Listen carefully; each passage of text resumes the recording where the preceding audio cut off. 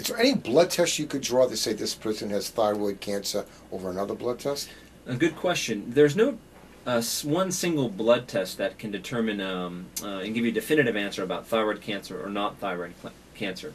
There is, however, a blood test called the thyroglobulin level, which is sometimes used by endocrinologists and ENT surgeons to follow people who have already had thyroid cancer to see if that cancer is coming back.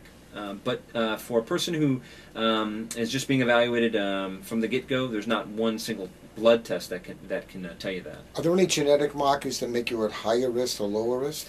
There are familial trends to thyroid cancer. Papillary thyroid cancer we see does run in certain families.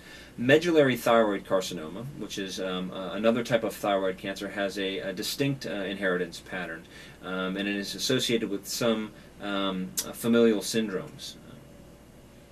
So in other words, well, I'll leave it. I'll cut that out.